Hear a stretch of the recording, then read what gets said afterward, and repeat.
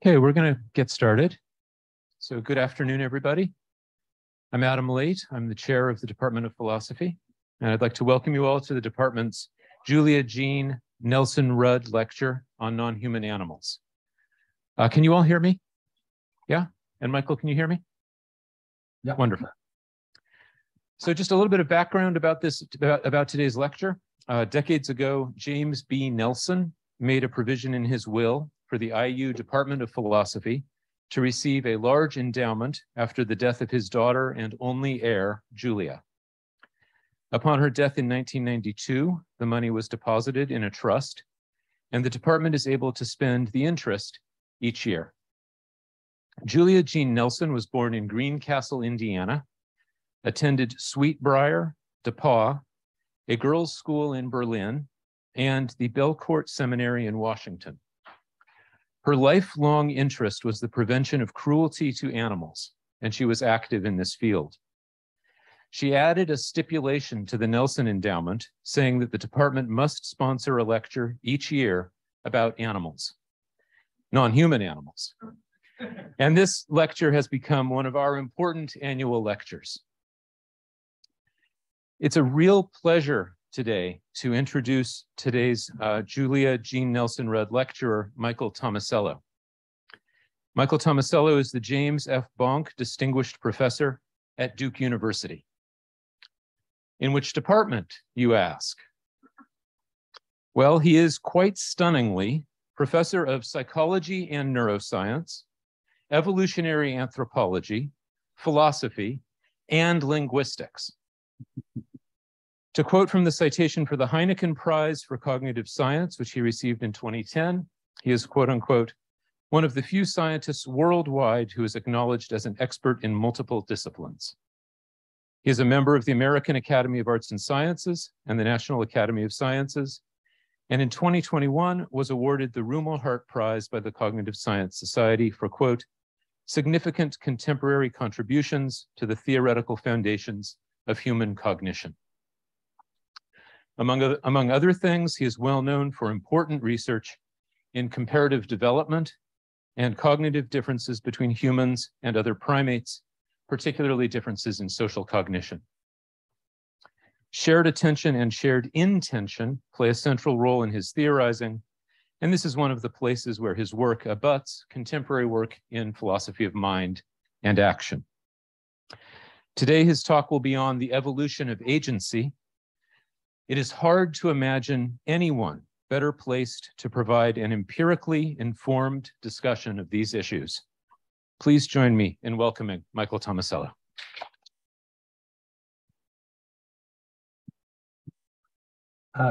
Thank you very much, Adam, and thank you all for accommodating this Zoom lecture because I got a COVID shot yesterday morning and it knocked me out and there was no way I could get on an airplane. But I knew from talking to people that I should be better by today, and so we worked this out. And so thank you very much for being understanding about that. And thank you for that very nice introduction, Adam. So I was very happy to accept the invitation to speak about non-human animals to philosophers. Oh, sorry, I need to share my slide, my screen here, sorry.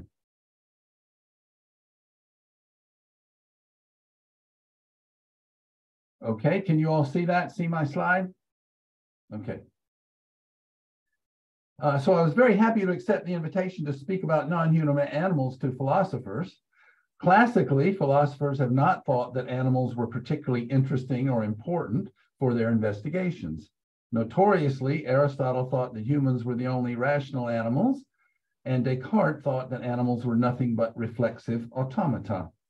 The majority of classical philosophers have believed that non-human animals are not even worthy of mention.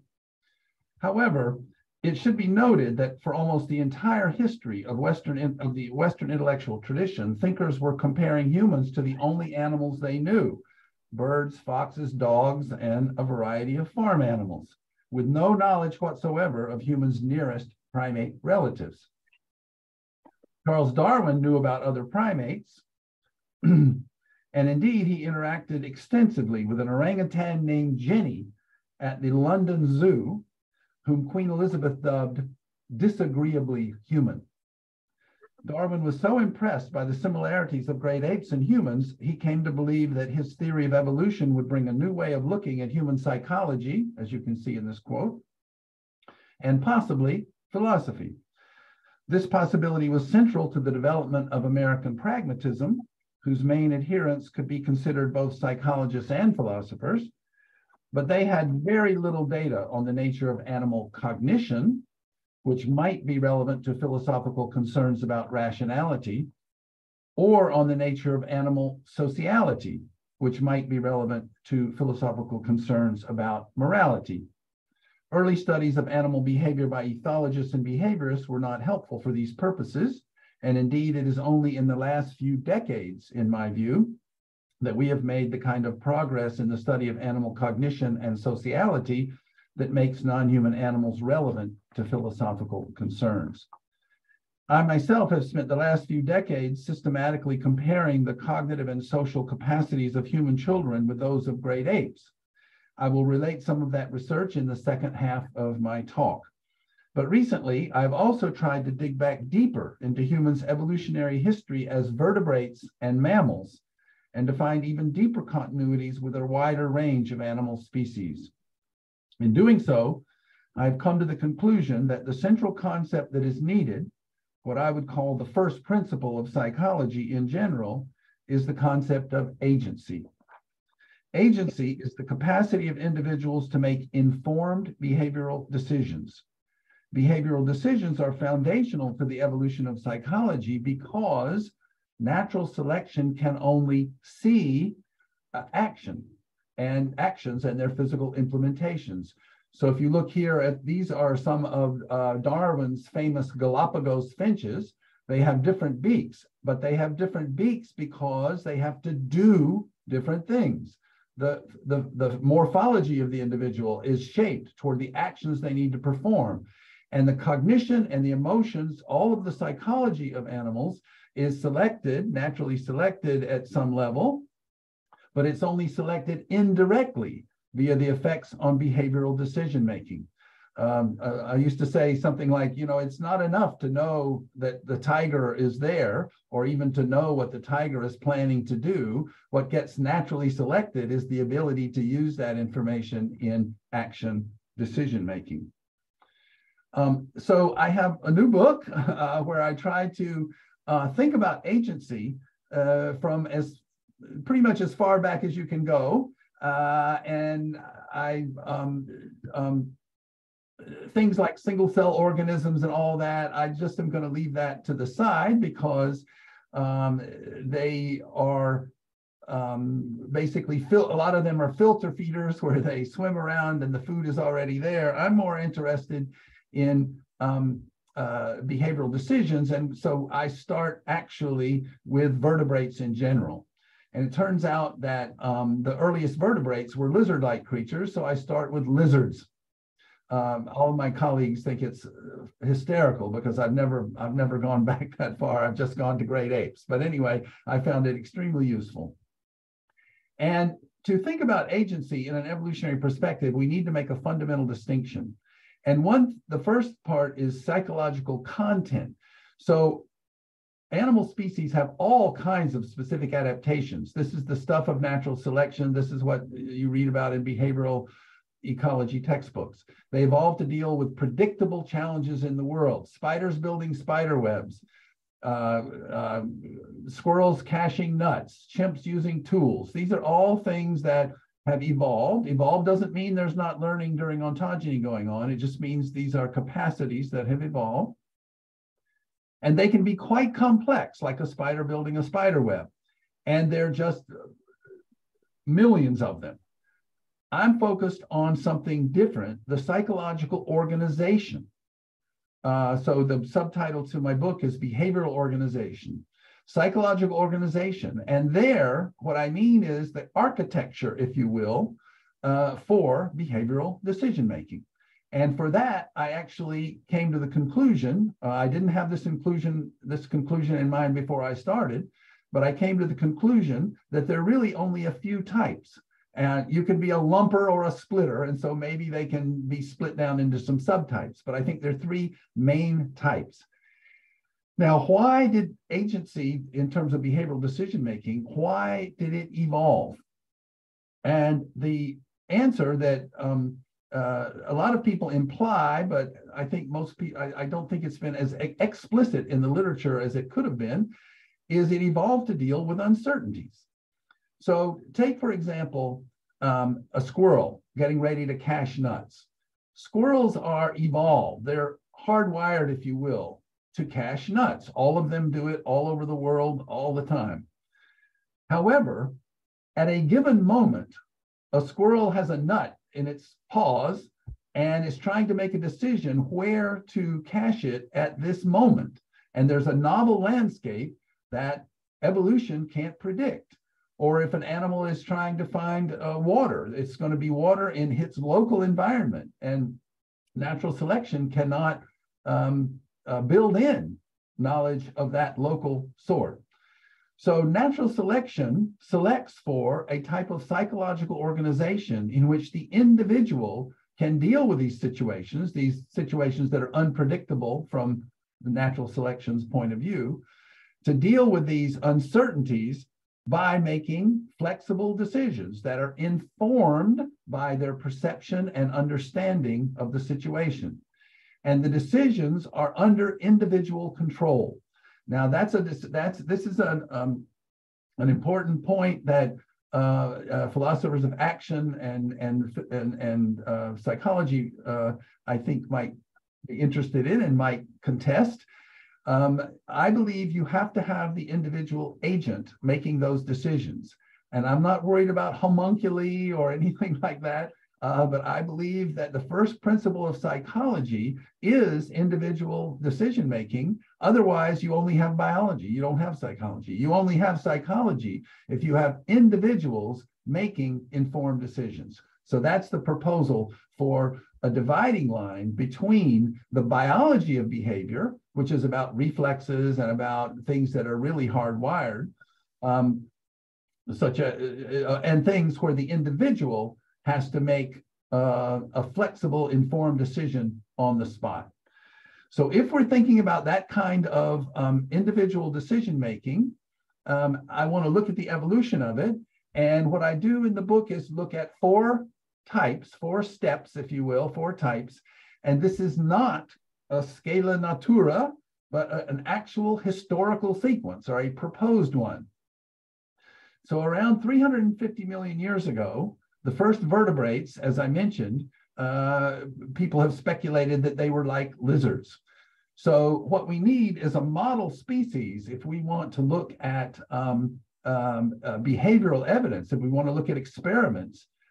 We need a model species for this. And so naturally, since they were lizard-like creatures, I'm going to choose a lizard.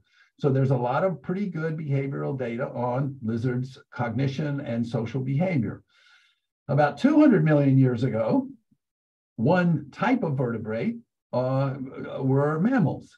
And of course, humans are vertebrates and they're mammals. So we're moving up to humans in an evolutionary historical sequence.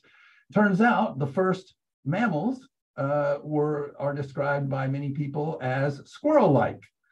We also have a lot of information on rat behavior and cognition. About 20 million years ago were the first great apes. I'm skipping primates in general because the data aren't clear. There's a lot more good data on great apes, but the correct choice here might be primates in general, but I'm going to go with great apes because I'm sure of that. There we can take any one of the four non-human great ape species as a model species, and I'm going to take chimpanzees, not because they're necessarily better model species, but because it's the one we know the most about. And then we know a good bit about humans earlier in evolution as well. So these are my model species, and I want to look. And again, this is an actual proposed historical sequence, not a scala natura going from good to bad or anything like that. So I want to look at each of these four very briefly, and each of the first three very briefly. And because I assume that philosophers are most interested in humans, I'm going to spend the better part of the time on the human case, which is the one that I actually have studied myself more. But I want to give I want to give the background here. All right, we have to make a distinction if we're going to talk about behavioral decision making. We have to make a distinction between things that a lot of psychobiologists call stimulus driven, things where the organism is built to react.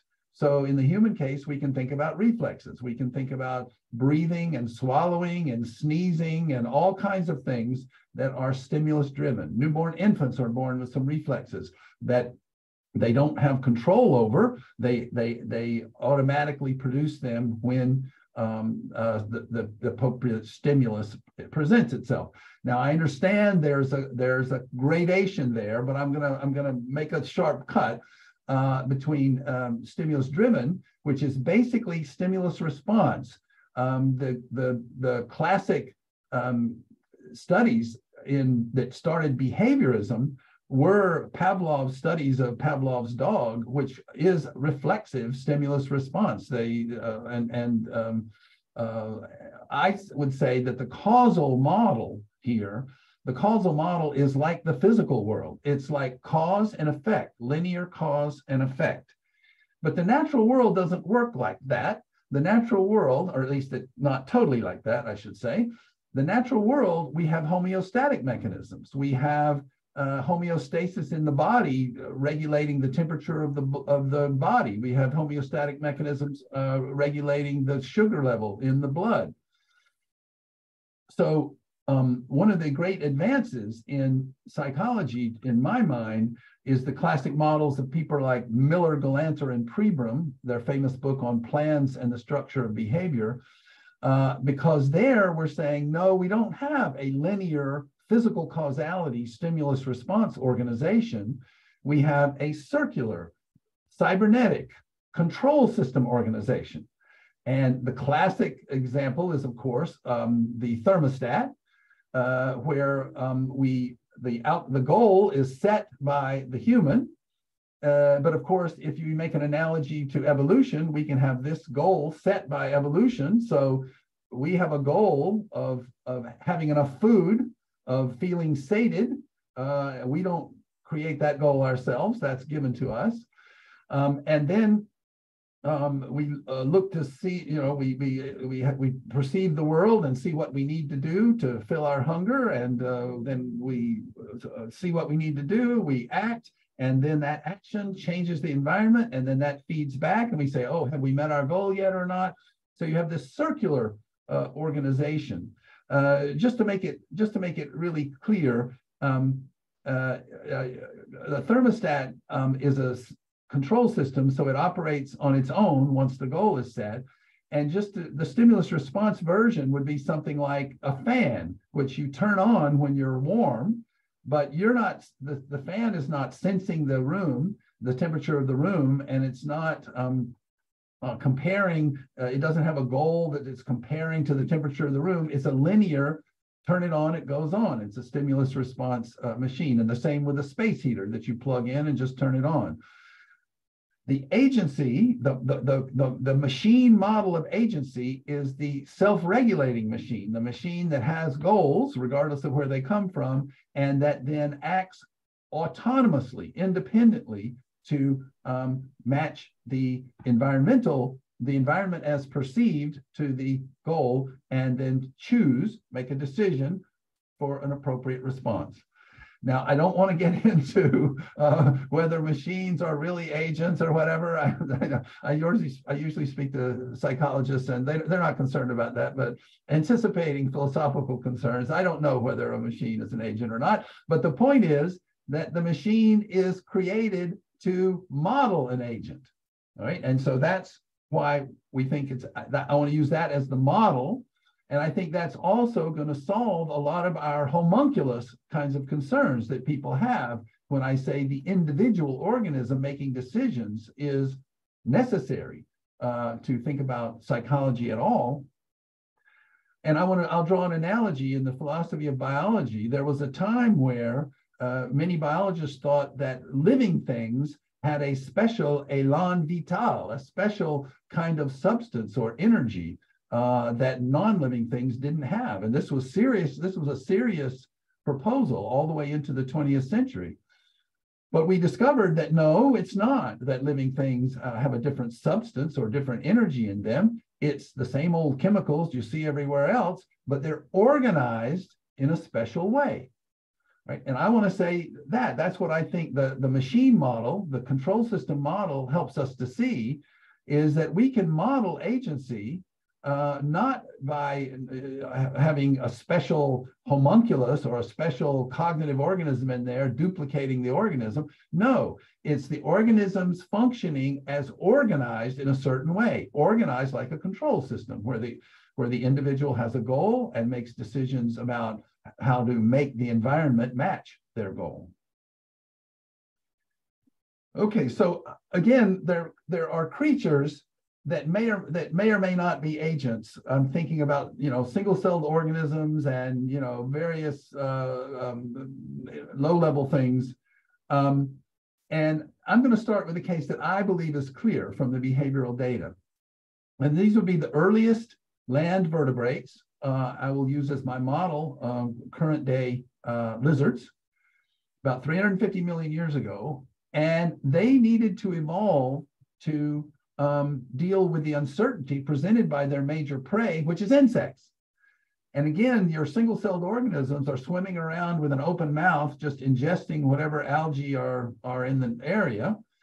But what these guys had to do was capture things that themselves are animate, if not agents. Insects are off to the side, so I'm leaving them aside, but they're unpredictable. So they're hopping around and flying around and trying to evade you. And so natural selection cannot equip the individual lizard with the ability to, with a hard wiring that tells them what to do in every single case of every insect in every environment. They build them with the capacity to judge the situation with the insect and to take the appropriate actions.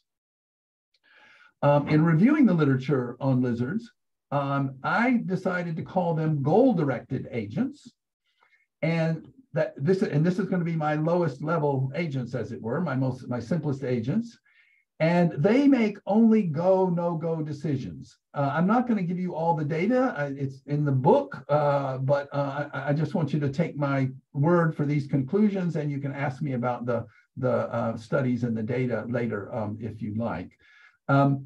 So they make go, no-go decisions. So an individual lizard comes out of the burrow and says, should I go there? Yes, no. I see something moving over there. Should I go? Yes, no.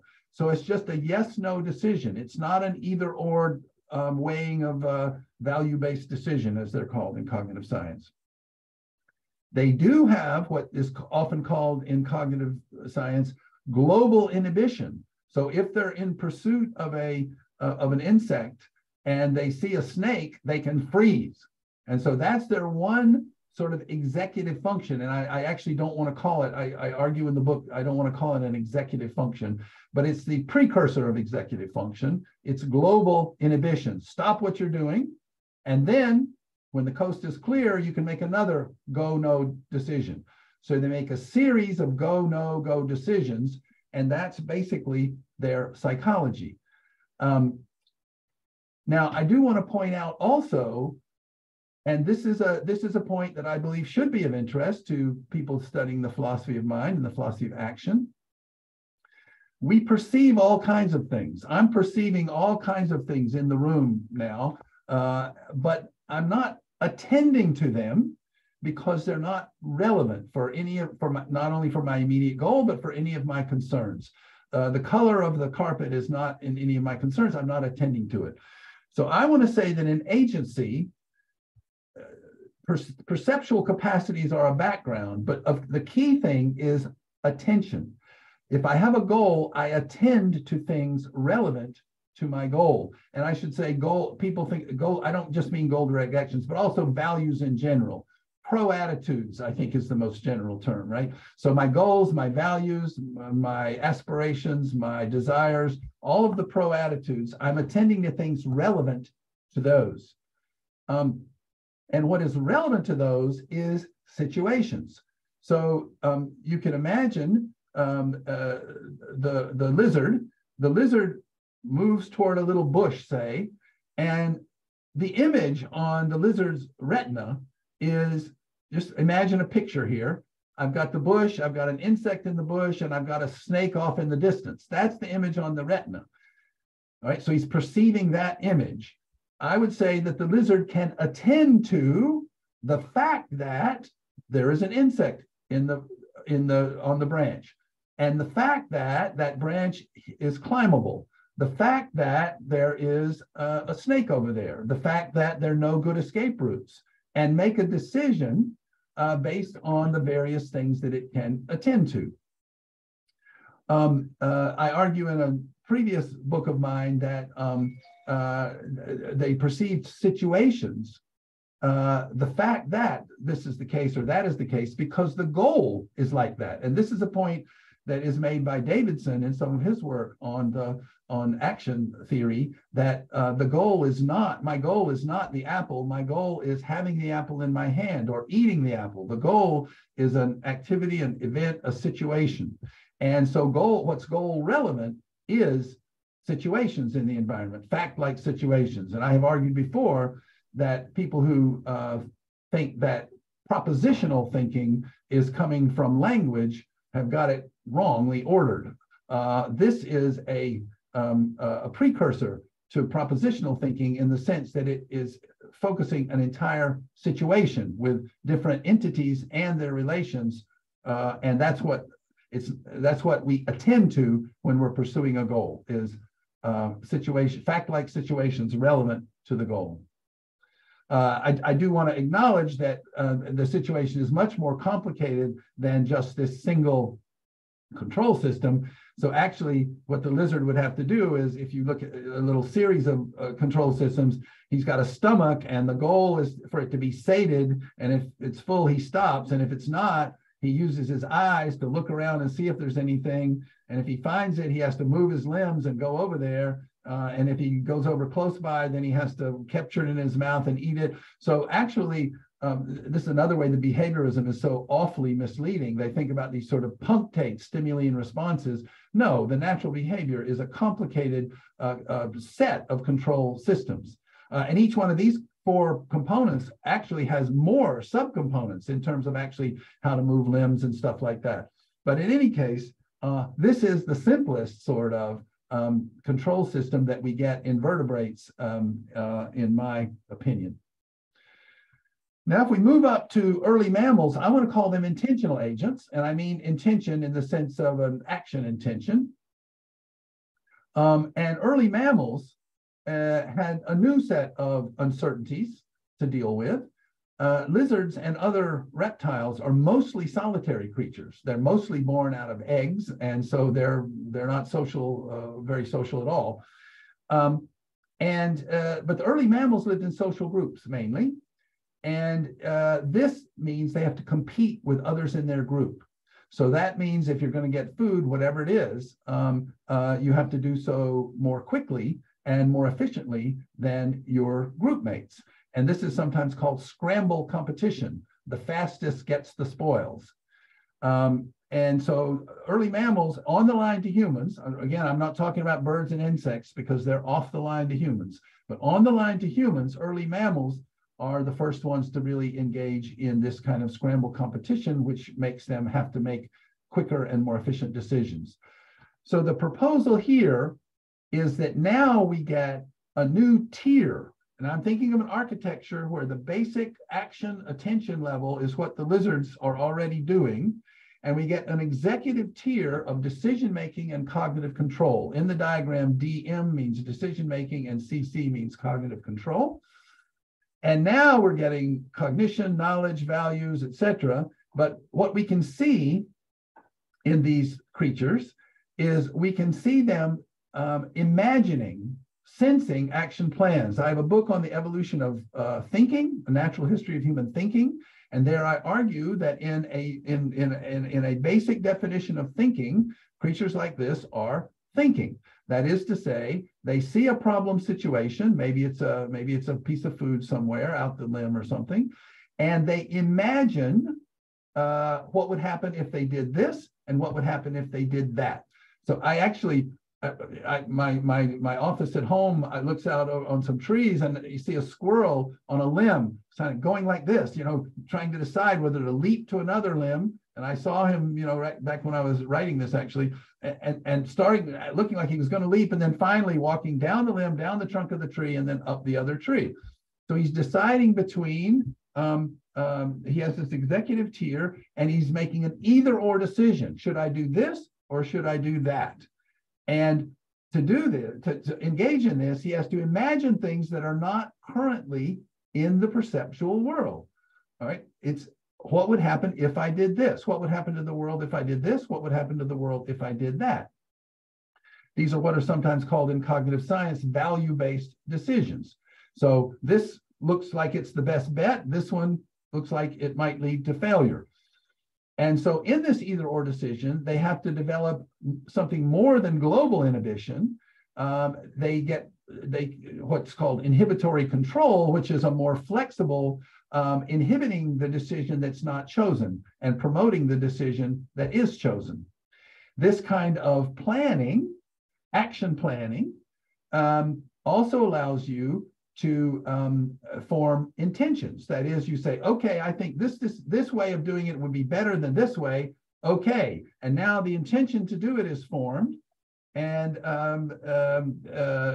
this can also involve organizational, what in human infants is often thought of as the operationalization of intentional action, removing an obstacle. So there are studies showing that squirrels and rats, for example, if there's an obstacle in a way, they can disengage from the goal, from the ultimate goal, and stop and move the obstacle and then proceed directly to the goal.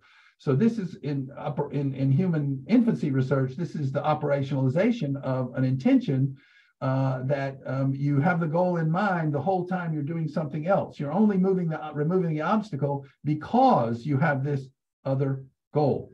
So so you have this embedded, one sub procedure embedded in another, and this is intentionally organized action. And again, that's a much more flexible way of doing things. And this is all based on your decision making. I use the word from the beginning here, I use the word informed decision making. So this is all based on your assessment, the individual's assessment of the situation at hand.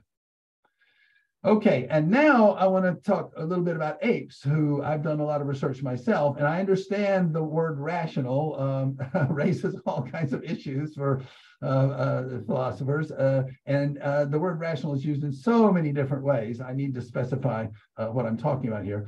The very thinnest use of rational is in economics, where it just means, sort of making self-serving decisions that are effective, and I mean more than that. I may not mean as much as a lot of philosophers mean of normatively governed and all that sort of, rational norms and all of that. I don't mean that. What I mean is maybe you would prefer to call it reflective decision making. So early apes started engaging in contest competition, and this is different from scramble competition. Scramble competition is just the fastest one gets it. But contest competition is I have to outsmart my competitor. And so they had to do a lot of new things. And I believe that they had to evolve a second reflective tier. I also sometimes call it a metacognitive tier of decision-making and self-regulation. And the rest of it looks just like the mammals in general. So they just add this tier on top.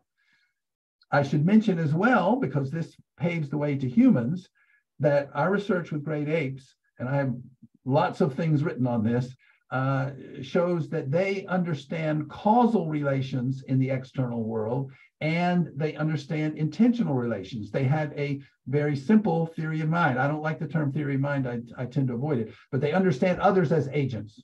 Not only are they themselves agents, they understand others as agents, and they understand the causal structure in the external world. But understanding the intentional, understanding others as agents is going to be critical because that's going to lead us to humans here. And I first want to just show one experiment that will transition us from apes to humans a little bit here. Now, here's why I'm calling them rational.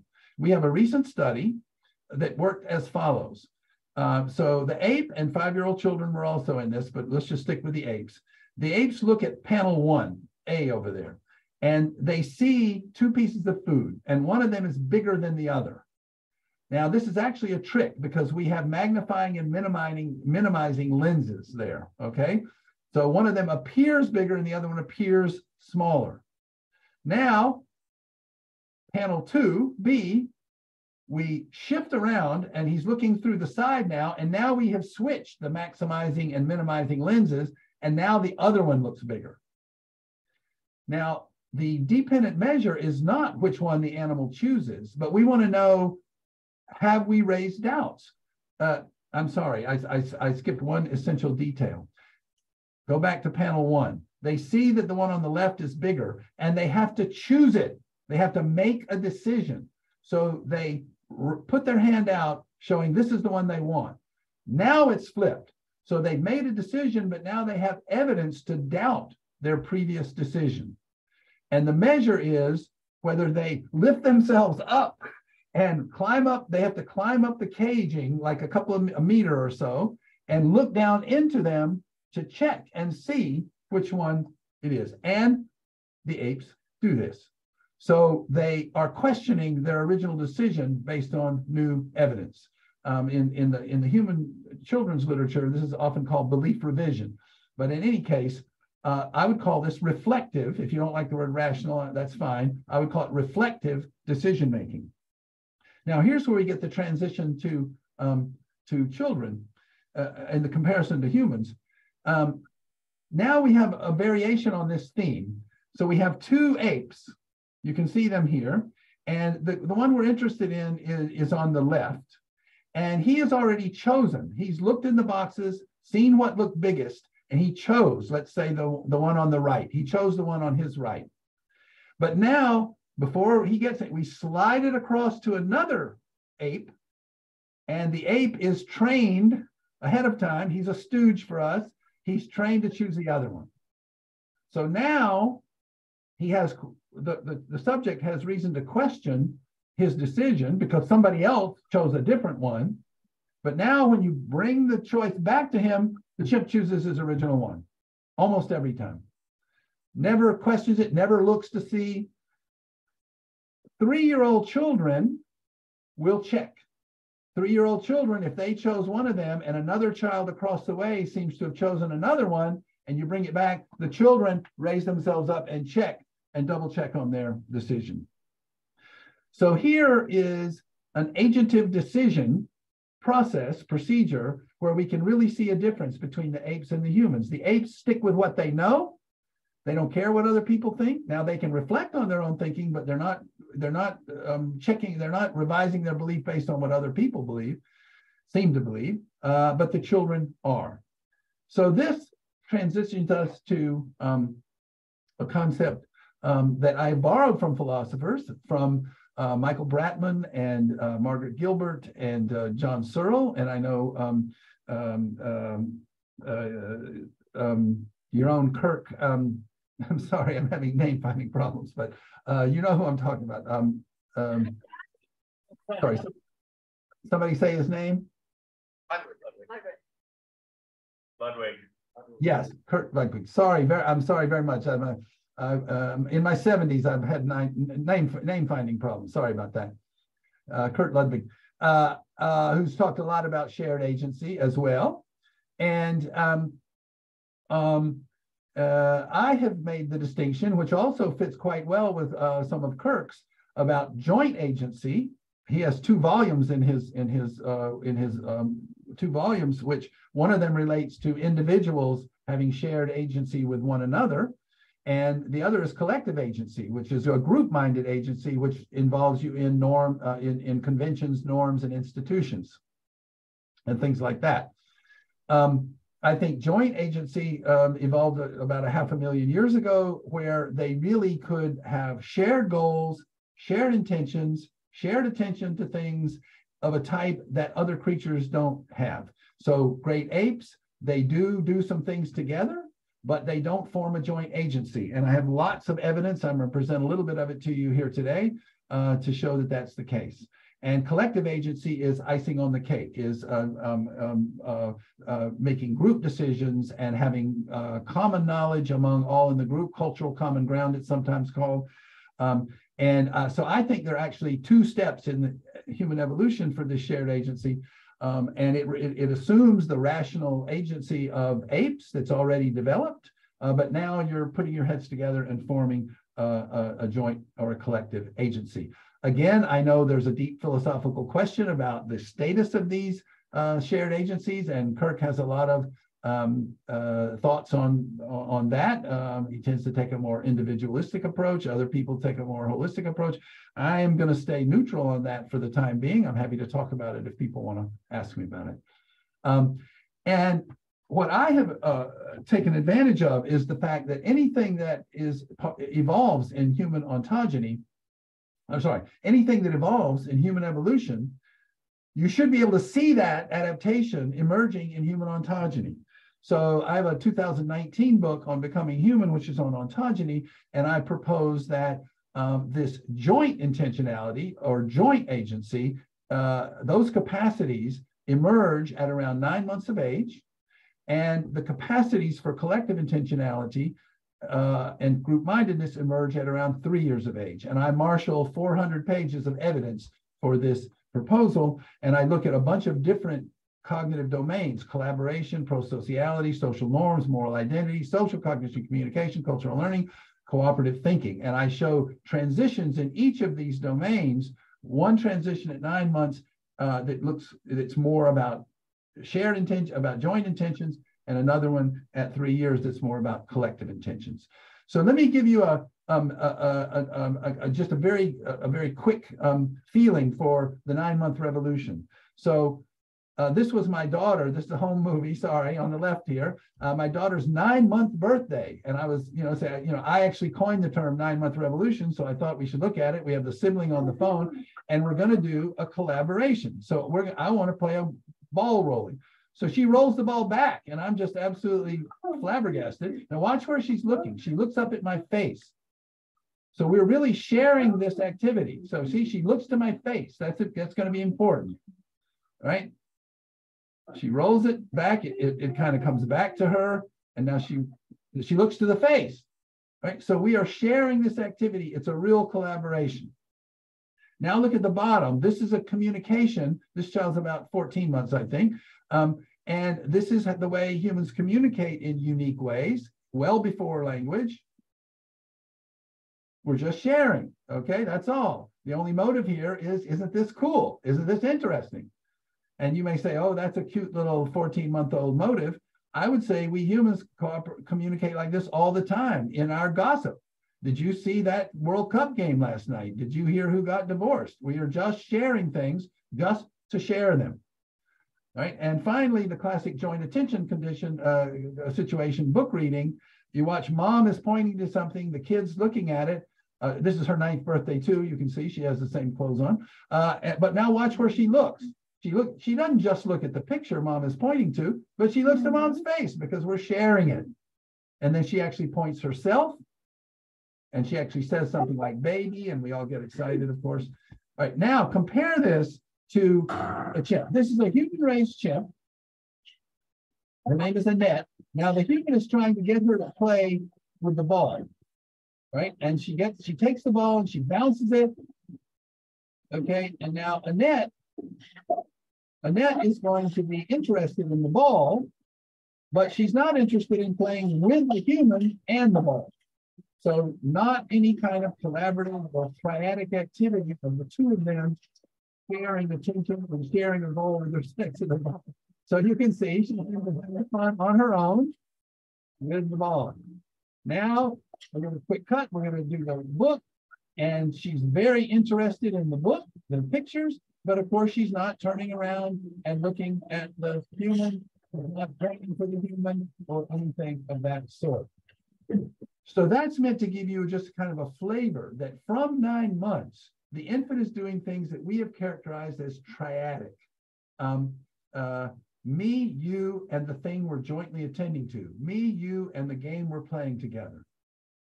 Apes interact face to face, and you could call it cooperation, but they're not joining together to pursue shared goals. Now, if we want to look at collaboration a little more detailed, this is a little experiment. This is actually a little 18-month-old, and the game is you roll it down here, and it makes a noise. You can see he's enjoying this. And he starts to put it down here. Now look, he teases. Okay, look on his face. He's teasing, and then knows he needs to put it down here. So he coordinates. Now the experiment is that the experimenter is going to stop. Now, what does the kid do if the experimenter is not playing his part? Okay, come over here. You know, you're not doing your thing. Come over here. So he wants the human to play his role over here. Okay. And now they get back to it. Here's another, this is actually a study. This is a pilot you're playing around with. And this was a study on helping. Right? And so the adult puts away the books, the magazines. And this is an 18-month-old. And now we're going to see what happens when the adult has a problem. And now he helps, but watch, here's the part that I want to focus on here. He points. He says, there, they go there. So he's telling the partner how to play his role. Look, see, he points and looks at his face. They go there.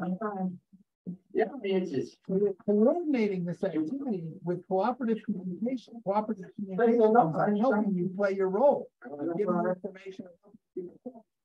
Now, whereas before, the little 18-month-old waited till the adult had a problem and then helped. Now, having done it only one time, this is a novel activity. He opens it up in anticipation of the problem and again tells them, put them there. They go there. Now, you could give a normative gloss to this. Okay. The child is saying, they go there, or you ought to put them there. I believe that's too rich. And we have experiments showing, I think, that it's not till 3 that it gets a normative gloss. But he certainly says, you know, I know what your job, you know, I know what you're going to do, and helping them to do it. So it's at least it's helping. Now, by the time they get to be about 3, here's the transition to where we can have a joint commitment. These little girls are pulling in this thing.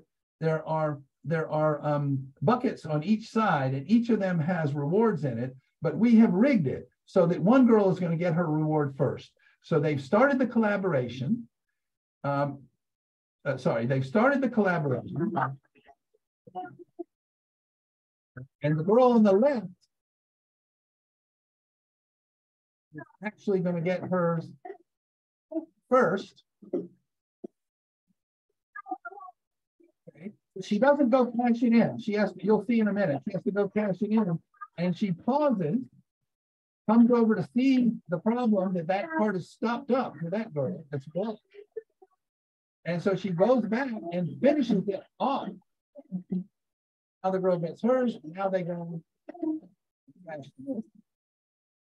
If some of you may know the philosopher Michael Thompson, he saw this video and he said, you know, it's not that that girl's being nice or helpful, it's that the activity isn't over yet, all right? Because we were doing it collaboratively, and if you haven't got yours yet, it's not over. Chimpanzees, we have a situation where they work on something together, and as soon as one of them gets his reward, he's done. It's over. He doesn't stay with the other guy to get his reward. So we say when they're collaborating, and you're going to see a video in just 1 second of chimp collaboration, they're using the partner as a social tool, is the way we characterize that. But let me show you one more with the kids first. So this is an explicit joint commitment. You don't catch these that often, but this is an activity where if they pull to one side, I get a reward. If you pull to the other side, you get a reward. And now the question is, whose side do we pull to first? And can we work out an equitable arrangement? If you look at the graph, most of the children figure out a way, the red part is taking turns. Most of the children find a way to take turns Chimpanzees, we tried 3 different things, and none of them could find a way to take turns. But in addition, some of the children did this. They're trying to negotiate who is going to go to their side first. Whose side are we going to pull to first? Now, luckily in German, the word here is here, and you're going to see them say here, meaning to my side, here, meaning to my side, and then you'll see what they end up doing in the end.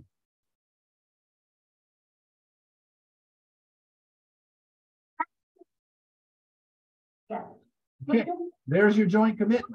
Okay, we can pull it to your side first, but that only if you promise me we're pulling back to my side on the next time. So they form a joint commitment, a Margaret Gilbert-like joint commitment to do this activity together, and in this case, under the condition that we will come to my side afterwards. And now here's some chimps collaborating. So what will the chimpanzee So I want to show you the motivational side of things, the more socio-moral side of things, the sense of fairness, which I do not believe they have. the other chimp? And I should say, if any of you have seen Franz de Waal's famous video of the capuchin monkey throwing the cucumber out of the cage, that study does not replicate. 6 different labs have failed to replicate it. We haven't replicated it. So in any case, you should delete that one from your knowledge stores. So this is them collaborating, but notice that we have divided the food for them ahead of time. They don't have to worry about sharing the spoils fairly.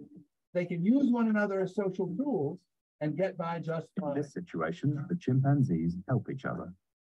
Now, being tricky psychologists, we put the food in the middle. The 2 chimps still help each other. Now they've got the problem of dividing the spoils. The one you're seeing is dominant. The other one knows that she's dominant and is therefore unenthusiastic. Both hold the rope, and one of them puts the blanket. And this is highly predictable. But the dominant chimpanzee grabs all the food.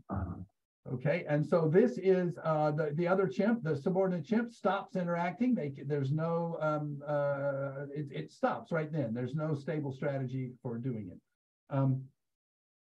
Here's some 3-year-old children.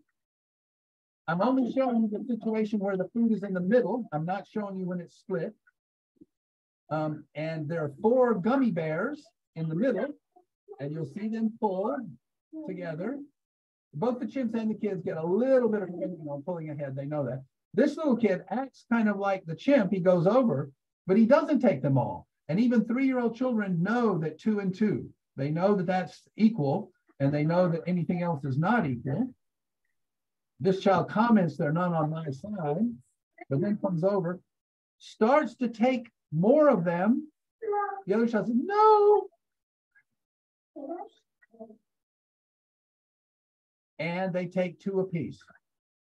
All right, in this study, the children took equal number, 2 apiece, almost every time.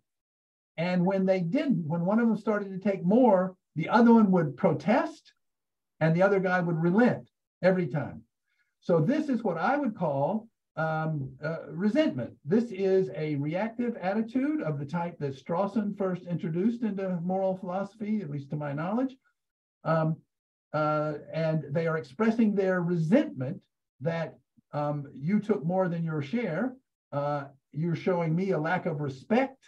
I believe that Adam Smith glosses resentment as I don't deserve to be treated in this way. And so here is where we see the first normative structuring of collaborative activities. So there's the normative structuring here that we make a joint commitment to one another, and there's a normative structure here where we share fairly. So I would say by the time children are 3 years old, they have something like this structure. This is something like the psychological structure that I want to talk about as shared joint agency. They have a joint goal, like pulling something in, joint attention to the things relevant to the joint goal, but at the same time, you have your role, I have my role. You have your perspective, I have my perspective. And so I've called this the sort of dual level structure of shared intentionality. And I believe it's actually the home of normativity. I have a recent chapter on this where normativity is about negotiating our shared goals and our shared beliefs with regard to our individual perspectives and our individual roles. Now, notice that these children, a lot of times the children in the studies that I just was showing you, the things like this, they didn't do it here. He just said no, but they protest normatively. They say, no, you can't do that. You have to do this. You have to share it. So they are using normative language. Now, this is important because if they just say, I want my share, or I want some, I want more, then it's just a personal preference. But at age 3, for the first time, I've called it the normative turn. They start using normative language in these cases. And I can show it to you here. This one doesn't have subtitles. The child has learned how to play this game. So this is not a moral norm. This is a game norm. But the child is not participating. So he's just watching. And he knows how to play this game called daxing. He said, no, it doesn't go like that. It said, no, you can't. It doesn't go like that. It doesn't go like that.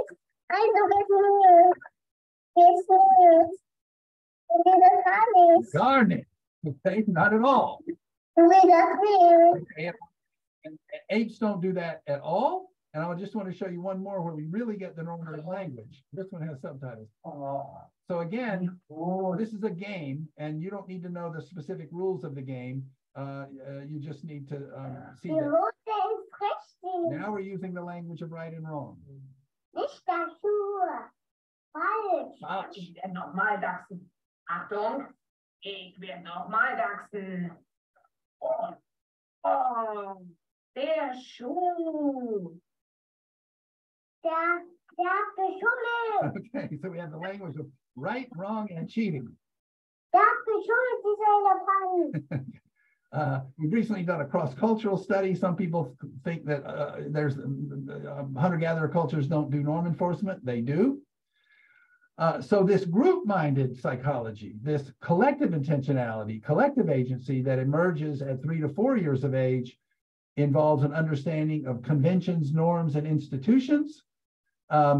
Institutional reality, they start understanding those things, distinction between subjective and objective, between appearance and reality. They understand false beliefs as not the normative ideal of the objective situation, and socio-moral normative thoughts and attitudes, obligations, and deontic attitudes of all types. So this is the transition into collective intentionality and agency, I should say.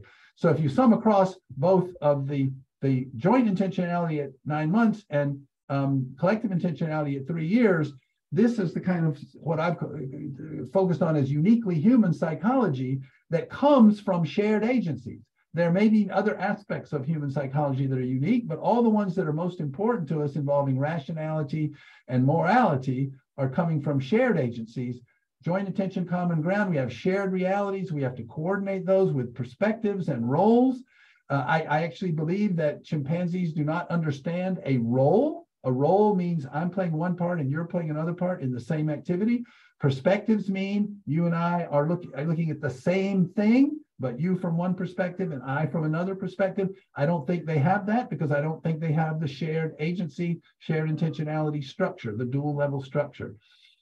Mentally recursive inferences, I didn't talk about that, but I've studied quite a bit these kind of communicative inferences. I know that Grice is a name that draws a lot of reaction from people, but I think they're Gricean communicative intentions and conventions, norms, and institutions, including linguistic symbols and constructions, and objective and normative thoughts and attitudes. So all of these things that are of most interest to most psychologists and philosophers about human psychology, all of these things, I believe, are coming from the evolution of the capacities to form shared agencies. I want to emphasize a lot of people who aren't used to evolutionary thinking, and there are some people who use evolutionary thinking in poor ways. This does not mean that if it's evolved, that it's hardwired. I believe what evolved are capacities. We can go back to Aristotle and potentiality versus actuality if you want. It's a category. These are capacities. A child on a desert island, if a child was raised outside of all social interaction on a desert island by himself and somehow miraculously kept alive, they would not develop these things. What they are born with is a capacity to interact with other human beings in ways that enables them to construct these things. You're not going to construct joint attention if there's nobody else in the world to jointly attend to things with. You can't form communicative conventions if there's nobody there to form a convention with. You can't think about different perspectives only on your own. There again, I adopt a kind of a Davidson triangulation view of this. The notion of objectivity comes from social triangulation. And of course, you're not going to have social and moral norms if you're on this island by yourself. So it's just like we're born with the capacity to see the world visually with our eyes and all the capacities that go with it. If we are raised in complete darkness, that's going to atrophy, and we're not going to be able to see things if we see light for the first time when we're 20 years old. So by saying these are evolved capacities, I do not mean that they're hardwired, that they're genetically determined or anything like that. They're capacities that the individual in their agency, in their ontogeny of their agent of action, including in shared agencies, is going to construct during ontogeny. So to conclude, I will just say that I believe that the key to understanding the evolution of psychology as a whole, cognition, sociality, emotions, is understanding the evolution of agency, and the key to understanding the evolution of uniquely human psychology in its sociocultural and normative dimensions especially, is understanding shared agency. So thank you very much. I'd like to remind everybody that after the Q&A this evening, we have a reception planned here in this room. And Professor Tomasello has very kindly agreed to stick around for a few minutes in case there are any questions that don't get addressed during the Q&A or anybody wants to talk with him about a follow-up. So we have people available, we have people who are asking questions on Zoom via the chat and people here in the room, and we'll sort of try to alternate between the Zoom folks and the people in the room, and we'll see how things play out. Rather than trying to ask for a cue right now, we'll just each time ask for people to raise their hands, and because we're trying to balance between the room and the Zoom chat. But I will try to follow our usual procedure, trying to alternate graduate students and faculty. So I'd like now to invite any questions.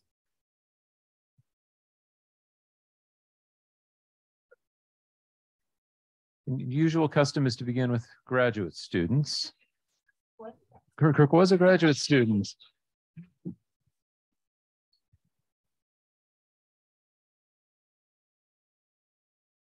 Hi.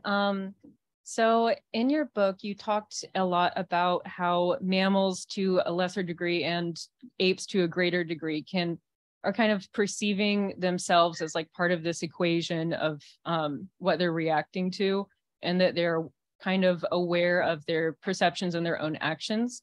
But then I noticed later in the book that you say that perhaps we should reserve self-consciousness just for humans. And I was wondering if you would like to elaborate on that, and if self-consciousness and self-awareness to you mean different things, or if that's maybe kind of diverging from agency for you. So I was just curious if you could elaborate on that. I always feel uncomfortable talking about consciousness because people mean different things about it so much.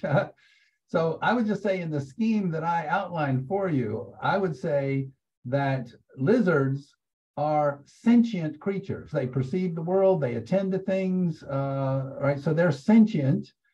And now when you get to animals with executive function, like a squirrel or a rat, they are, in a sense, if you will, as you just said, sort of observing their own actions and attention. But I think it goes in these layers, right? In the executive level and the reflective metacognitive level. So from the executive level, the only thing they're aware of is their actions and attention. So that's the proposal is that that's all that rats and squirrels are conscious of, if you will, is their own actions and attention. They're not conscious of their own decision making because they are deciding things, but they can't get on top of it to look at it. That's the model, right? And then when you get a reflective level, like the apes, Now you can look at your own behavioral decision making, at your own plans from the metacognitive level, if you will. Now humans throw in, and this is probably why I talked about self-reflection in humans. Humans throw in this extra dimension that I'm not sure what to do with, but we are simulating other people's perspective on us. So it's not just that, I see my own, action and attention like a lizard. I see my own decision making like an ape, but I see everything about myself as I imagine another person looking at me from the outside. I adjust what I do based on what I think other people are going to think of me and all that. And we do sometimes use the word self-conscious to mean I was self-conscious that I was wearing the wrong clothes at the party or something. We sometimes use it that way. And so maybe I think maybe that's what I'm trying to convey, is that humans have this additional social dimension that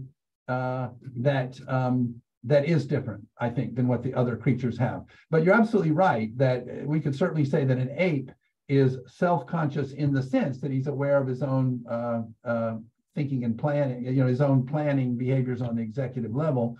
So in that, So anyway, I hesitate because I'm not up on all the literature on consciousness. I read the stuff about qualia and stuff, and it makes my head spin. So I don't really feel comfortable with the literature, but that's the way this model would view consciousness. Thank you very much. I think that makes a lot of sense. Thank you. So we're going to go to a question from Zoom. Yeah, I'll read it. Okay. So Irene asks, do you feel like these differences exhibited in the later part of your talk are related to food scarcity or security? That is, it's more adaptive to be cooperative in larger societies with relatively controlled food sources or methods of preservation? I would say what most of the people in thinking about human evolution would agree to is, I would change one word, not more adaptive. Sorry, a new chat came in and that one just went off the screen. It's not more adaptive in the larger groups, but it's more necessary in the larger groups to be more cooperative. So in small groups, everybody knows everybody. It's like a family. Everybody knows everybody, and we can all keep track of our relationships with everybody. In larger groups, it becomes really important to follow social norms and do all that kind of thing, because the sort of more direct face-to-face mechanisms of enforcing cooperation are not available. So, I do believe that food. When you say food insecurity, I believe what I've proposed as a kind of original adaptive scenario for humans is when they had to collaborate to get food.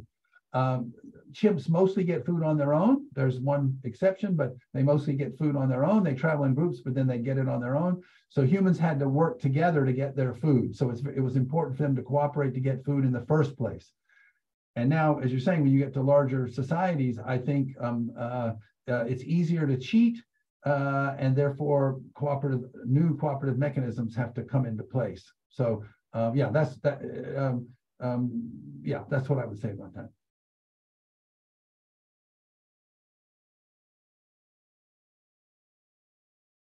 Okay, Kirk, you had your hand up before. Thank you. My talk covered so much that it's hard to know where to start, but I guess maybe I'll come back into it later to talk about some of the later stages in the evolution of agency. But I wanted to ask a question about the step from lizard agency to squirrel agency. And this is really a question about how to characterize the step up. And you characterize the lizard agency as goal-directed and the squirrels as intentional agents. And I was just wondering whether that put the finger on the right thing there. So here's why I was thinking might be a different way of identifying the crucial difference. As I think about intentions, they represent a pro-attitude, which is a commitment to action, as distinct from pro-attitudes like desires, which don't themselves represent commitments to action. And even desires to perform actions are not themselves intentions unless they are functionally designed to lead directly to action, other things being equal. And so it looks as if that kind of functional structure would be present in the lizard. It's got a simpler decision than an either-or decision where there's, do A or do B rather than just do A or do nothing. But there's still a decision. And the go decision represents the formation of a pro-attitude, which is a commitment to absolute commitment to action. So that looks sort of like it's an intention or a proto-intention or something like that. And I thought the thing that you identified in the case of squirrels was a form of means-end reasoning, which isn't present in the case of the lizard. So thinking about being able to conceptualize there being things to do in order to achieve further ends. And then that's the basis for comparing options. So maybe means-end reasoning is a kind of conceptual advance there that distinguishes the lizards from the squirrel level. That's great, Kurt. Thank you very much for that. And I agree with everything you said. You notice that when I was talking about that, I mentioned operationalization in the child literature numerous times.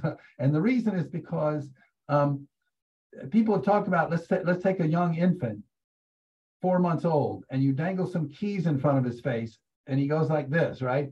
All right, and then he grasps them. And the question is he acting intentionally? And there's all kinds of debates about it several decades ago. And what people ended up doing was saying, well, when it's really clear, if the means-end reasoning, where you have the end in mind ahead of time, and then you're thinking about what means to get there, is when you have an obstacle, right? That's when it's clear. I'm not saying that that's the minimal. You're being more analytic and minimal about it. But where it's very clear is when I know that to get this thing, I've got to move this first. So I had a conservative definition of intentional action to involve one action embedded as a sub-procedure in another one as evidence of means-end reasoning. But you definitely could call, in the cybernetic literature, they used to call thermostats intentional systems, right? Because they're pursuing goals. So yes, in the broad sense of intentional, then I agree with you. And means-end reasoning is a more precise way of characterizing what I mean by intentional. So I agree with you totally. Okay. Hello? Okay. I'm reading the next question from the chat. Ina asks, the development of joint attention requires some other basic functions that develop prior to that. What would be those functions in your model? I'm basing my question on thinking about Baron Cohen's theory of mind model. So I would say the following prerequisites. One is you have to be an intentional agent yourself. And it's no accident, I think, that 9 months is the first age where children actually remove obstacles. So the means-end reasoning that we're talking about in that case is about 9 months.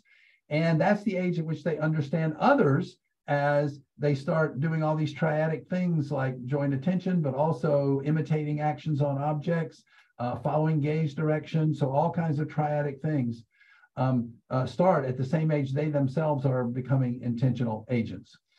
And so you, in theory, could keep those separate. And I think chimps do. So a lot of our research on chimps is showing that they understand others as agents. They understand that others see things. We have experiments showing that they know when somebody sees something and when they don't. They know that others have goals.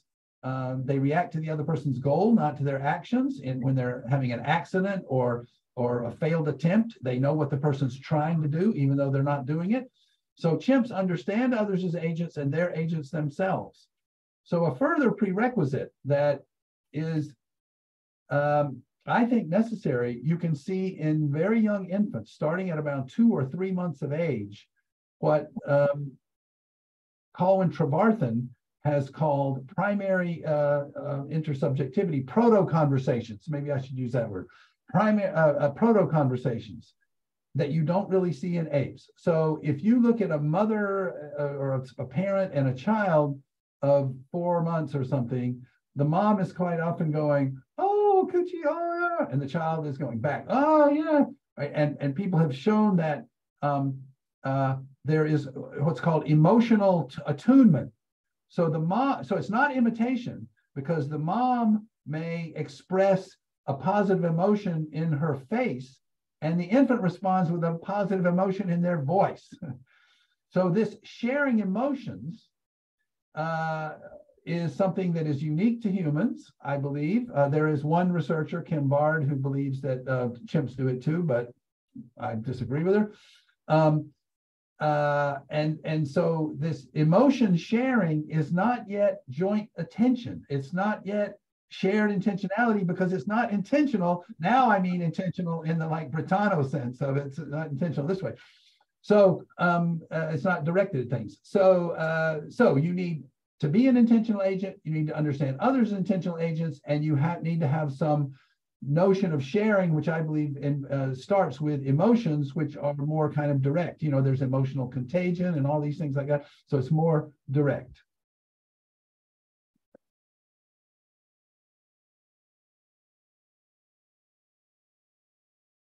Hi, thanks for the talk. This was really interesting.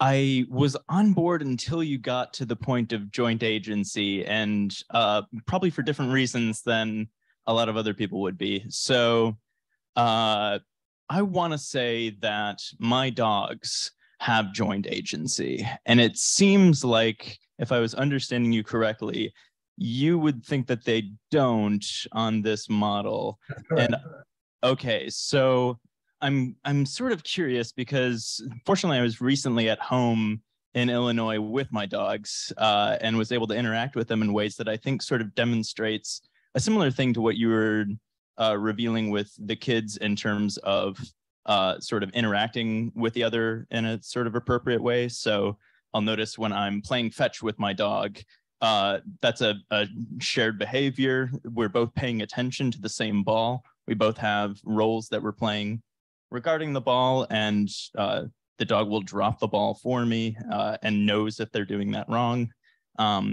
And interestingly, my dog, if she puts the ball down on the ground, she wants me to kick it. And if I don't do it after a certain amount of time, she will look at me and then she'll start moving towards me, like, notice me, notice what's going on right now.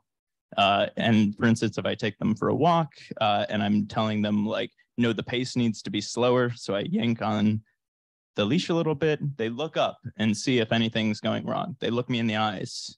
Okay, okay, I appreciate that very much. And we've done a lot of studies with dogs, and my former PhD and student and postdoc, Brian Hare, is the world's expert here at Duke, is the world's expert on dog behavior. There's a short answer and a long answer. The short answer is this: your brilliant dogs don't do this with other dogs. That's the short answer. Okay, this is a process of domestication where dogs have been genetically selected to cooperate with humans.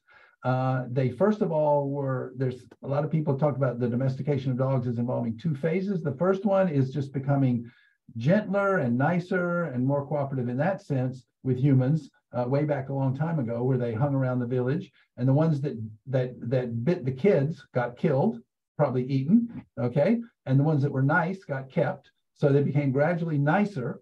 But then there's a second stage in the domestication of dogs, and that has to do with herding and hunting.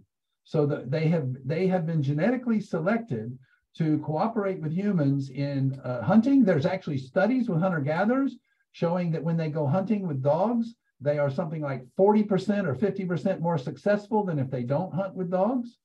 And then subsequently herding sheep and whatnot with the famous sheepdogs of various kinds. So this is indeed, I would not try to disavow the idea that they're cooperating with humans. I would probably be a little bit careful about calling it shared intentionality, but still they're definitely cooperating with humans in ways that other animals don't.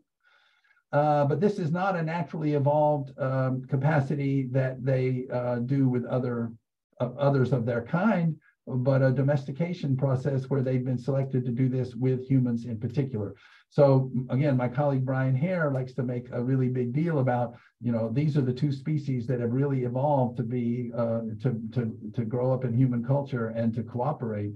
Other domesticated animals have to some degree, but dogs are the ones that were really specifically selected to collaborate in hunting and herding.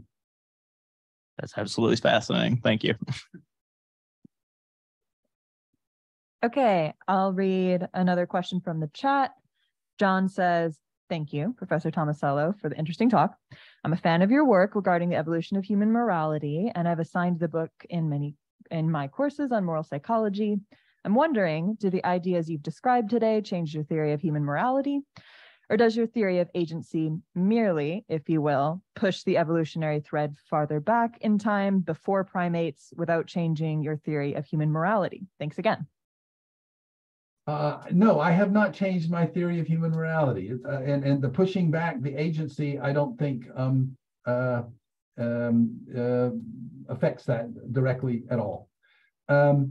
I will say that, again, I was asked to write a chapter on normativity by some philosophers. And I ended up saying that the evolutionary starting point for normativity is goals, because goals are imagined states of affairs that are desirable, that have value. They're valued imagined states of affairs, and you can be, correct or incorrect, or successful or unsuccessful in meeting your goal. So no, they're not normative in the sense that people typically use the term. But I think it's the starting point. You have ideal states of affairs that you desire to be the case, and you can be successful or unsuccessful in pursuing them. So that's the only sense in which this affects the morality, is that we're looking at this very instrumental version of a normativity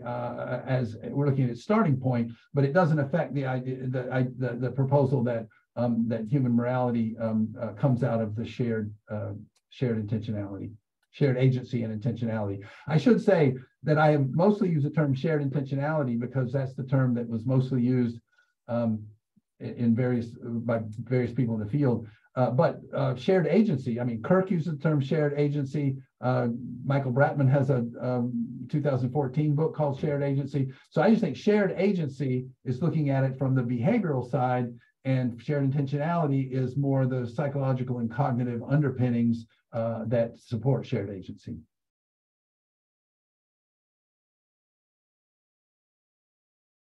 Okay, we're looking at questions in the room now. Could I just get a sense of how many people have questions that they'd like to ask? Okay, Fritz. Thank you very much. Like John, I'm also a big fan of your work, coming from a field far away.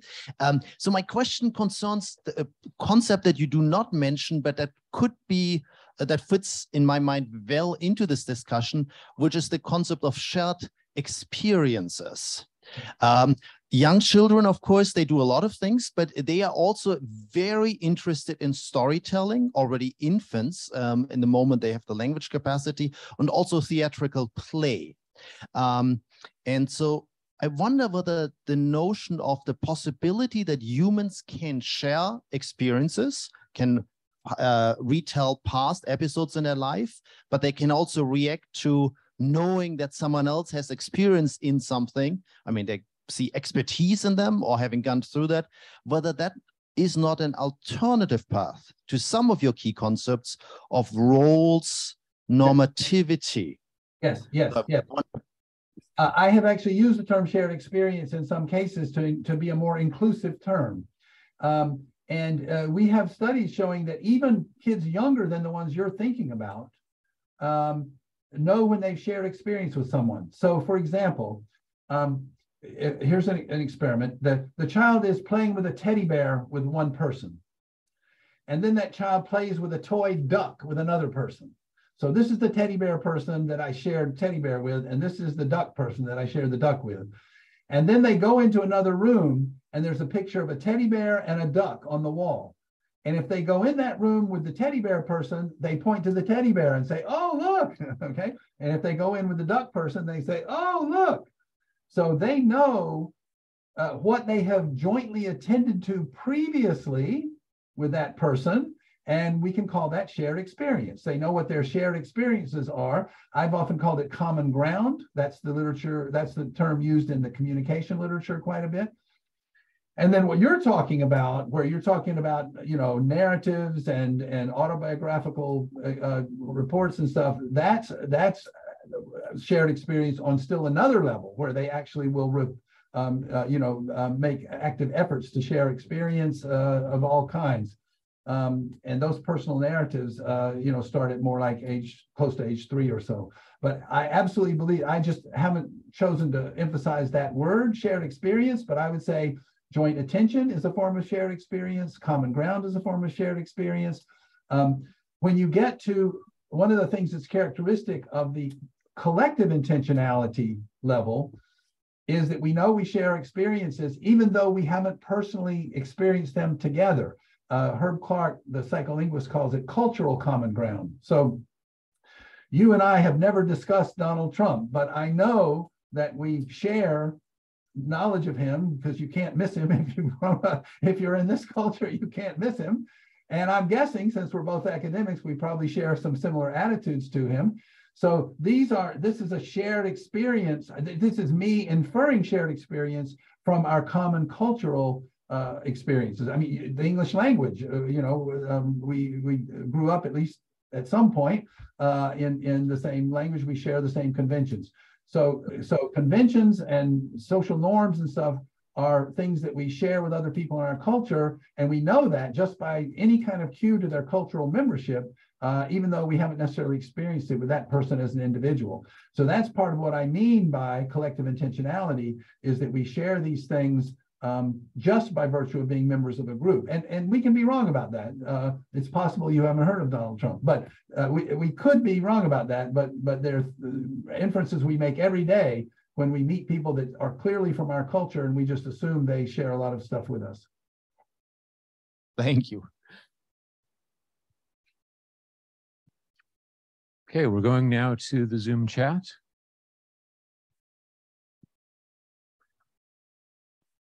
Thanks. All right. Tom asks, do you think that chimpanzees don't show these types of behaviors because they're completely unable to under any circumstances, or simply that they are biased against being able to, but if raised exclusively in an intensely interactive human social environment, as if they were human children, they could show incipient shared agency? That experiment has been done. They didn't measure shared agency exactly, but there have been 3 or 4 instances of humans who've raised chimpanzees in the human home.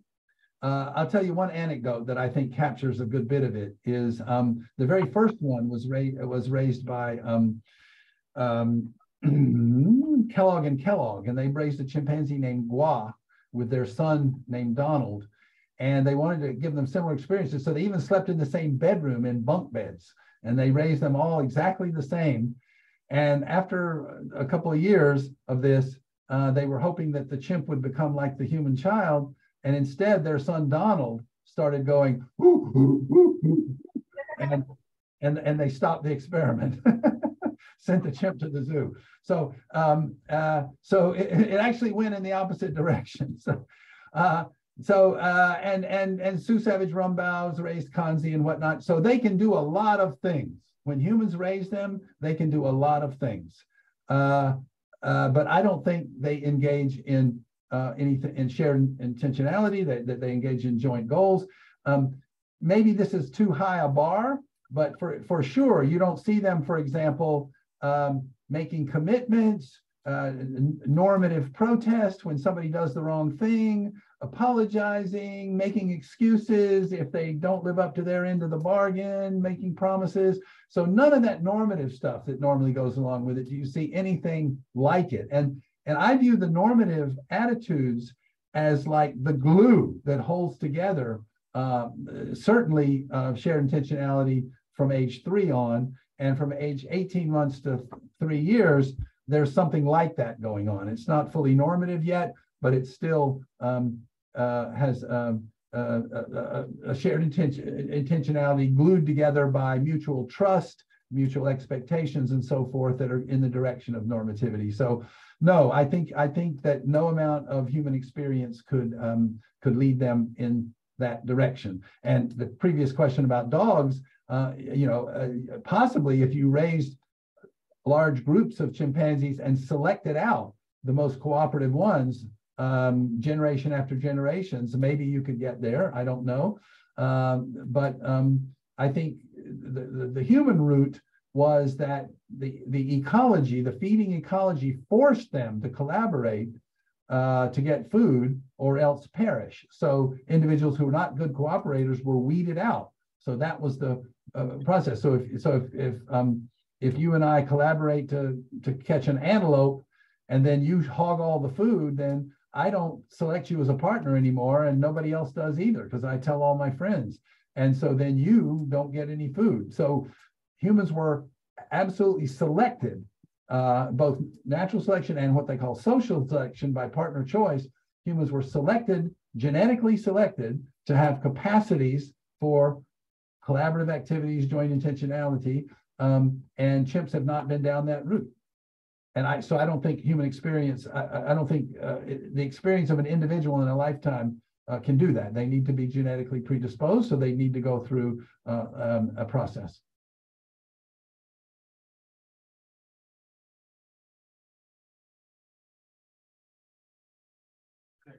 Zara. Hi, yeah, my name's Zara. Thank you very much for your talk. So I was interested in what you were saying about the dual level structure of joint action. And one thing I'm thinking of, especially in relation to some of what you said about dogs and other stuff you said during this discussion, is maybe the idea that it's more like a tri-level. It's not just that I'm able to recognize like our shared, intention and also my goal, like my individual goal, but also I'm able to identify that you're like a suitable partner. So I have a capacity to recognize your competence or your values. It's not just that we're members of the same group, but that you're a specific kind of member of my group or something like that. So I'm curious about what you think about that. I think you just reconstructed an argument that's in my book. So absolutely, I agree with that. I didn't get into that, but I actually framed it slightly differently. So the dual level is you and I have a shared goal to do something together, and I have my role and you have your role, focusing on the action level. But the way I said it, which I think is equivalent to what you were saying, is I have the option to opt out. I don't like you. I don't want to collaborate anymore. I've got other plans. So I still have my individual rational choice of whether to cooperate or not. And as you said, it can be based on my judgment about you as a good partner or whatever, or maybe I'm just tired. I want to go take a nap. So I can have my individual judgment, but then once we engage collaboratively, now I've got the dual level of the joint goal and the individual roles. So actually, I have a 3-level diagram in the book on agency, trying to say that once you get to shared agency, you have, in essence, 3 agencies, 3 sets of goals anyway. My individual rational goal of whether I want to cooperate or not, my joint goal with my partner, and my individual role goal of how I play my part. So absolutely, tri-level is absolutely accurate. Thank you. Going now to Zoom. I'm not sure. Yes, we're on. I hear you. All right. Abe says, the layered picture of cognitive development seems to involve additional complexity and sophistication at each subsequent layer.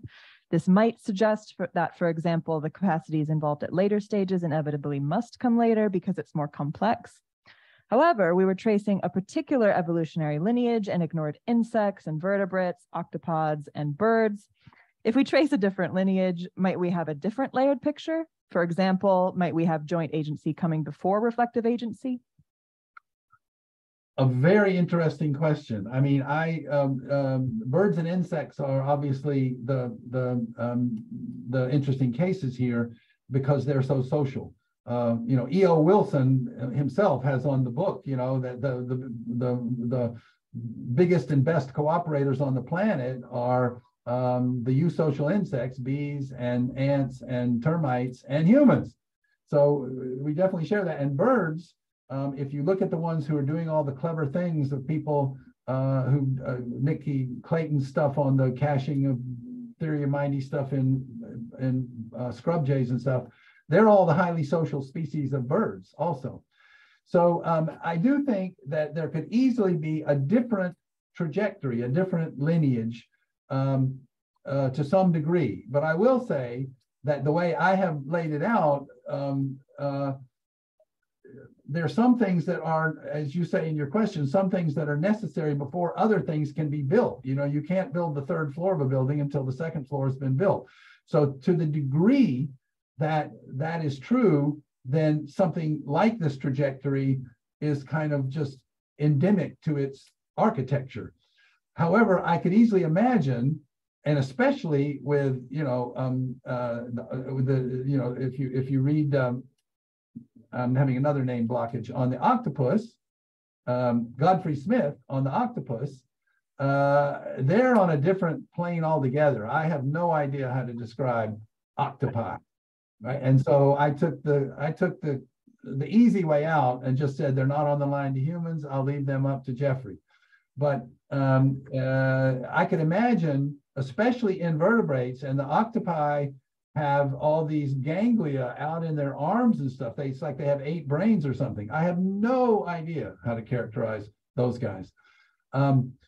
Birds are still vertebrates, and I would propose that it's likely that they are also intentional agents. I have my doubts about rational or reflective agency, but insects are invertebrates, and they separated off so long ago. They clearly are goal-directed agents, and what more they have, I don't know. And I'm very open to the possibility that you'd want to have a different architectural construction altogether. But from the Cambrian explosion on, whatever it was, 500 million years ago or something. If I'm wrong about, if I've got my numbers mixed up, you can correct me. But the Cambrian explosion, we start getting all the creatures that are bilaterally symmetrical. So they are symmetrical, you know, left and right. If they have limbs, they're symmetrical.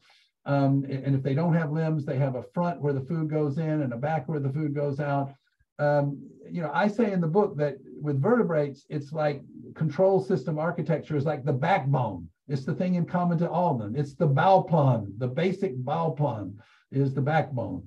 So when you have invertebrates, you know, obviously the metaphor doesn't work, but I don't know if it's the same thing or not. But I do think that control system in general, this idea of the organism, if you think of a goal as just a perception, if I could use the word desired loosely, a desired perception, I have an image of what I want the world to look like, and then I behave until it looks like it. I think that is probably endemic to anything we'd want to call intelligent behavior. But maybe I'm just not thinking broadly enough.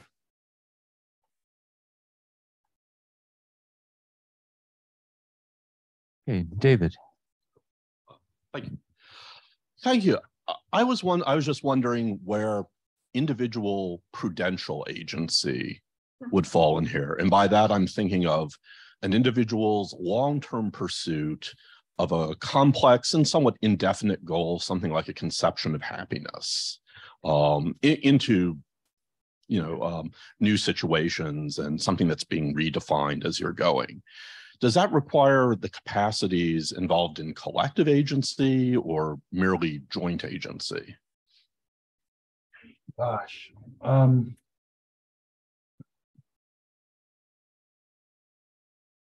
Yes, I just really am not sure about that. I know that people talk about yeah, these long-term things. We humans definitely have these longer-term goals that subsume all these other ones under them to a degree that chimps don't. Chimps do have some planning and other kinds of things, but these long-term things, they just don't. Now, whether that has,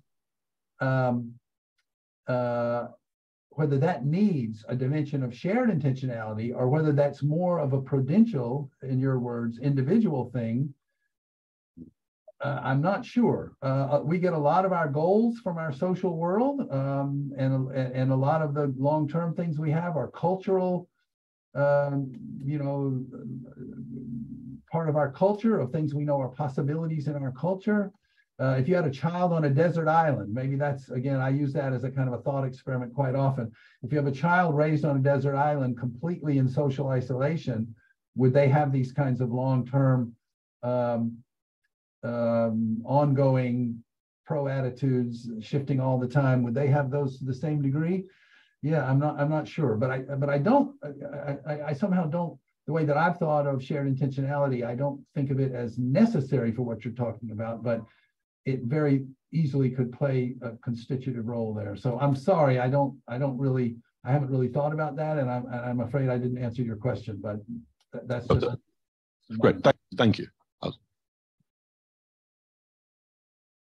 Okay, we're heading now to Zoom, but it's going to take me a little while to get there. Oh, there are no more Zoom questions? Okay. So Vera. All right. Thank you. So I have a just somewhat speculative question. When I think about humanity today and evolution today, to me, that just, you know, raises a whole lot of questions, because it doesn't really seem that the fittest survive anymore, or at least not. I mean, I just start to wonder, what do we mean by fittest? I mean, in some sense, the people that are best adapted to modern society actually don't procreate the most. Like the highest earning people live the longest, but they actually procreate the least. And on the other hand, people who tend to die young of lifestyle diseases such as heart disease and other things caused by obesity, they tend to, you know, have lower education levels and tend to procreate more. So I just don't, when I think about today's society, I have trouble just thinking about how evolution works today. I don't know in what sense the fittest survive anymore. And then I wonder what that means for your topic. So I wonder what that means for the evolution of shared agency and agency in general. I mean, do you have any thoughts? You talked a lot about the past. Do you have any thoughts about the future evolution of humanity, given that evolution today is just like such a messy thing? Yes, well, I will say this. This is not exactly your question, but let me say this, that the situation that I've been focused on, you show my sort of pictures, is early part of human evolution, meaning up to tens of thousands of years ago. And the situation changed quite a bit with the origin of agriculture and civilization. And there, instead of going around in little bands chasing the food, you know, we sat down with the food, and now everybody comes to the food. Just like all the immigrants today are coming to wherever the resources are. That's where immigrants want to come, of course, that's natural. And now we have, unlike the hunter-gatherer, where I can easily cooperate with everybody in my group because I know everybody in my group, or if not, they look like me, they talk like me. And those guys on the other side of the river, they look funny, they talk funny, they eat disgusting things, you know. So that's the in-group, out-group psychology that we evolved with. And then with the advent of civilization, we're all in it together, and we've got to learn how to cooperate with others who are different from us. And that's the challenge going forward, is can our evolved capacities for being cooperative within our group adapt to this new situation where people who don't seem to be in our group, now what is a group in the modern world is complicated, but they don't look like me or talk like me. Can I still cooperate with it? All of us, you know, academics, all of us cosmopolitan types, you know, we have no problem doing it, but a lot of more rural people like you're talking about do have a problem with it. And their in-group, out-group psychology gets in the way of it. So I think that's the major challenge that we've got to meet. And I think if we found more ways to collaborate together, that would help. If there are studies showing that mere exposure is also helpful, and one hypothesized mechanism is that the more you're around people that look different from you and talk different from you, the more you see that really we're all the same. And I should say that when I traveled to Africa to watch chimpanzees, we were out in the jungle with some. They're not hunter-gatherers, but they don't have any of the modern conveniences or electricity or anything. They're gathering their water and all that stuff. And I'm just impressed with, they have the same sense of humor. They have the same problems with their kids. They have the same, I'm just impressed, we're all the same. So mere exposure is also a helpful way of seeing similarities, and collaboration is a way of forming joint goals together and stuff. So I think we need to foster institutional contexts. We need to create institutional contexts that foster more exposure to one another, more collaboration with one another, and that's the ideal anyway. Thank you.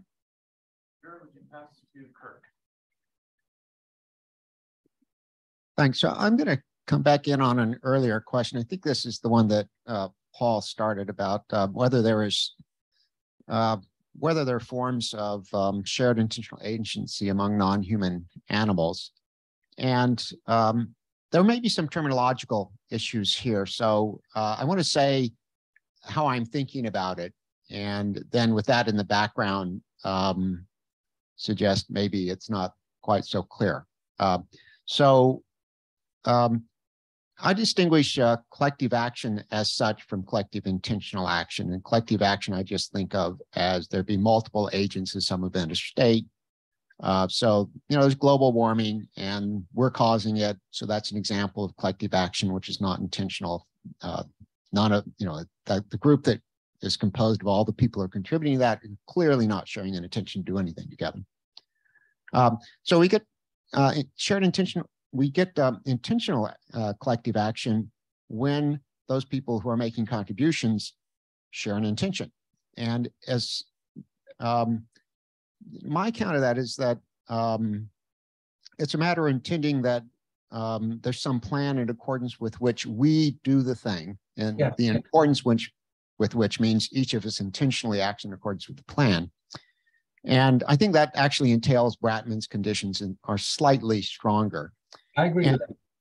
And so there are some conceptual requirements on doing that, which are fairly sophisticated. You have to have the conception of collective action. You have to have the idea of a collective action plan, which probably is slightly more sophisticated than just collective action, because you think of individuals as having roles in making contributions to something. Well, I think it requires means ends analysis, as you were saying before. Yes. Yes, it requires that, of course. And it requires also the concept of others' intentions, and then putting that together with the idea that that's something you could yourself embed in the content of your own intention. Yeah. So all that's pretty sophisticated, and it's always a little bit tricky to read off behavior, whether what the conceptual structures are that are generating it. But there do seem to be, and this is it's far from the areas that I've studied, but there do seem to be forms of collective activity among animals in hunting, for example, herd behavior, for example, protecting young from predators and so on. And the behavior is compatible on the face of it with a structure of intentions directed at implementing some kind of collective action plan.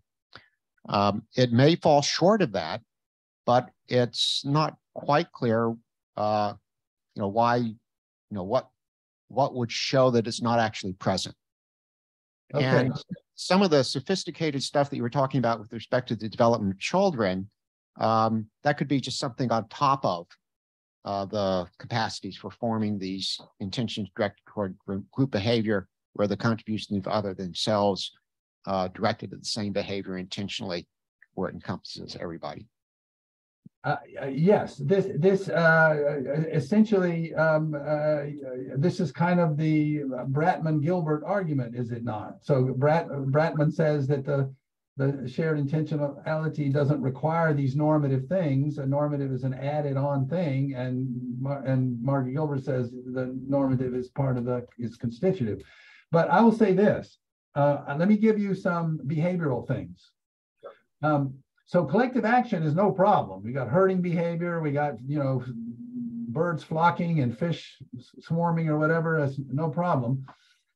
A term that I use sometimes is one from Raimo Tumala, which is group behavior in I mode.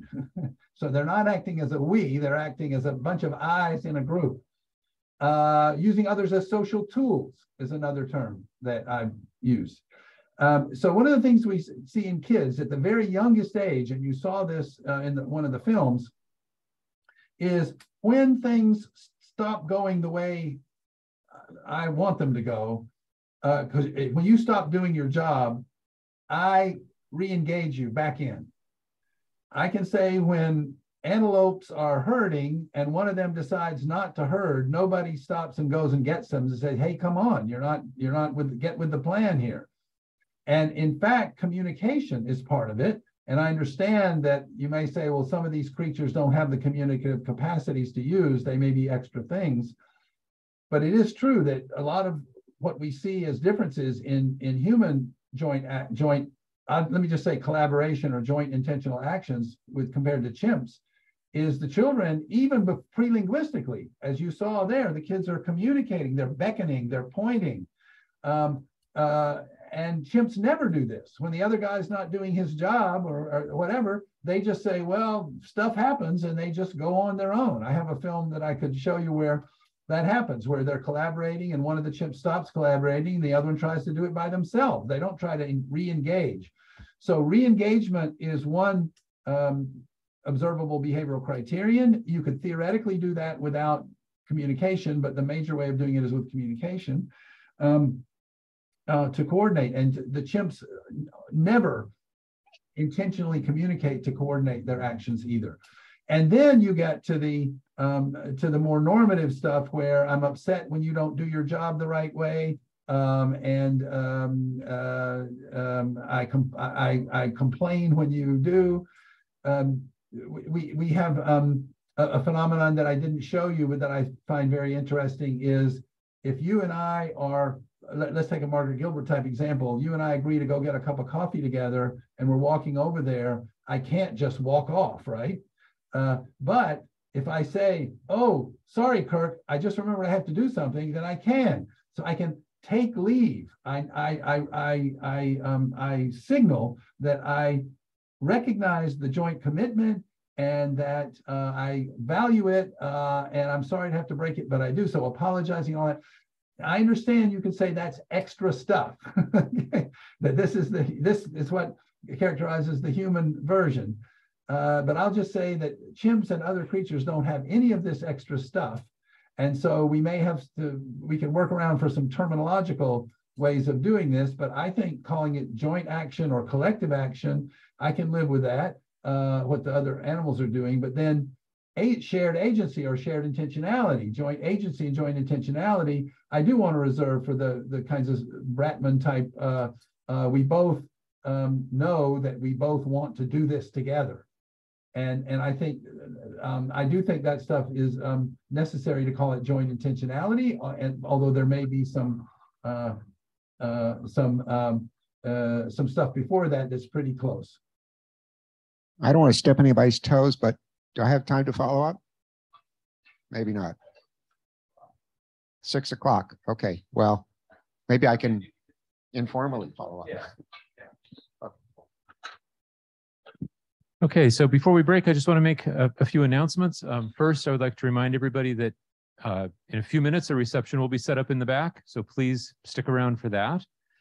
Second, Professor Tomasello very kindly agreed to stick around to talk with people individually, if anybody would like to do that. And Kirk, I hope you'll take advantage of that. To do that, just come up to the lectern. There's another microphone there. We'll turn the camera around And so you'll be able to look at Professor Tomasello's image on the screen of that computer. You'll be on the camera that's up there. It'll be much more of an experience of talking, face to face. So last announcement, if anybody here is a tech whiz, I need help figuring out how to make the sound only be up there so that when people are talking one-on-one, we don't have Professor Tomasello on the speakers throughout the room. So if anybody's a tech whiz and feels like they could help with that, please come up. Okay, so with that, please join me in thanking Professor Tomasello for a fascinating presentation. Thank you. Thank you.